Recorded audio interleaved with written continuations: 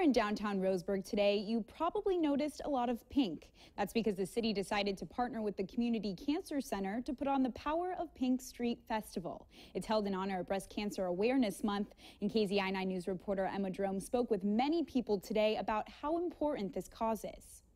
This is just an amazing celebration of survival and strength. Sunday, the city of Roseburg hosted their third annual Fall Festival, but this Breast Cancer Awareness Month, they decided to make it even more special for the community. What started out as a 4-block festival 3 years ago has now taken over downtown Roseburg, and all in the name of education and awareness. We're taking the opportunity to show people that you have a cancer risk, and there's some that you can manage and some risks that you cannot. And so by coming out, enjoying the street festival, learning about your cancer risk, the healthy lifestyle component of it, and kind of putting it all in together into an event, and it turns out pretty good.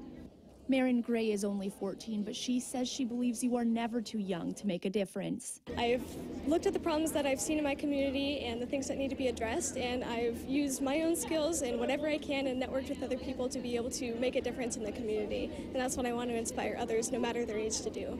According to the Oregon Health Authority, in Lane County from the year 2012 to 2016, there were nearly 1,300 reported new cases of breast cancer and 238 deaths. In Douglas County, over the same span, there were 419 reported cases and 101 deaths. Organizers of the event say they hope it continues to grow, and they hope they can continue to affect real change.